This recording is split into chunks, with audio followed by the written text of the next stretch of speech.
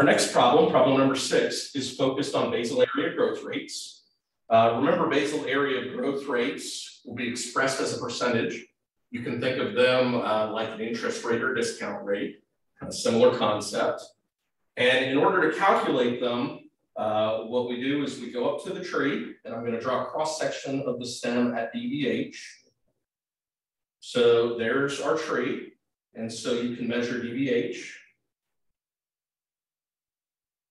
And then we use a bark gauge to measure the thickness of the bark.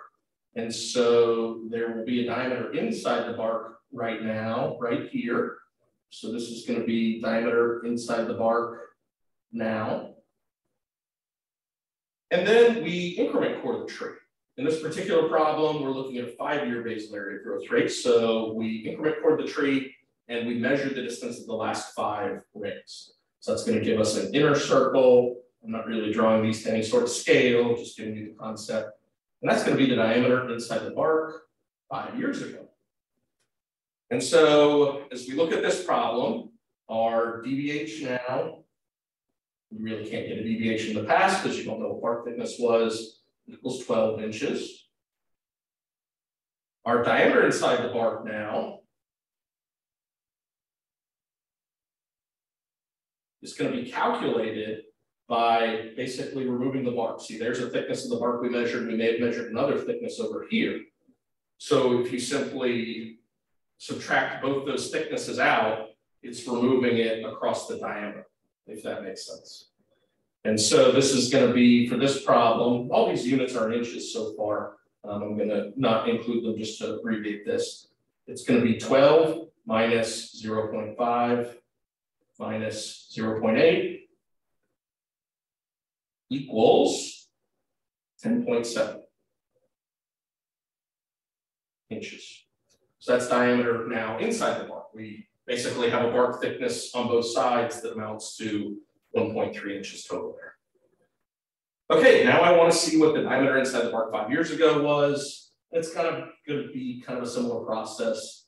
DIB 5 equals, we're going to take the diameter inside the bark now, 10.7 inches that we just calculated. And what we do now is we subtract the increment core measurement we got right here, but we need to double it to also account for this distance. And if I could draw adequately, you would expect the tree to be more evenly round. And so that's going to be minus 2 times that 0.8.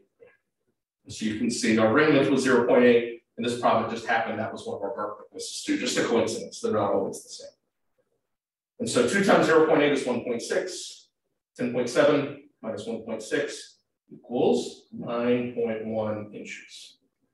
So now we have these 3 diameters. We really aren't going to use DBH further. We'll be focused on the diameter inside the bark now and the diameter inside the bark 5 years ago. Now you can see in the equation that you've been given, it includes basal areas, not diameters. So you do need to have a formula memorized to convert basal areas to diameters.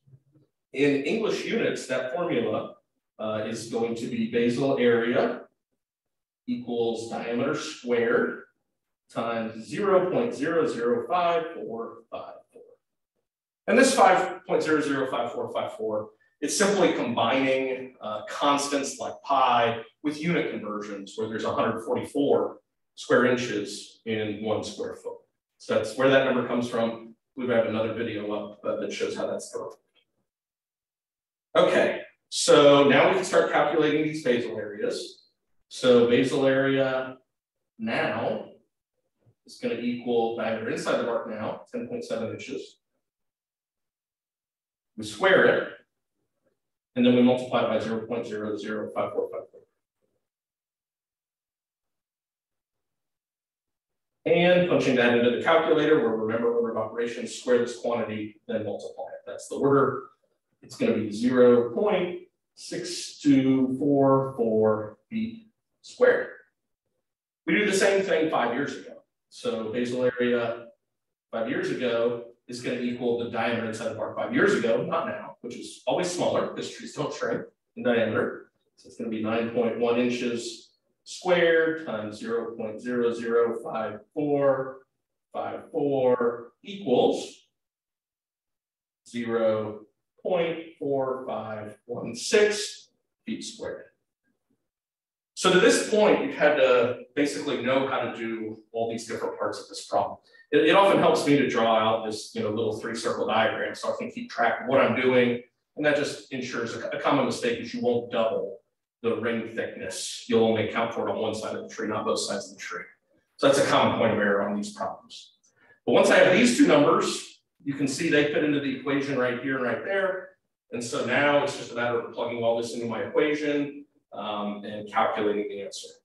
So bag basal area growth in the last 5 years is equal to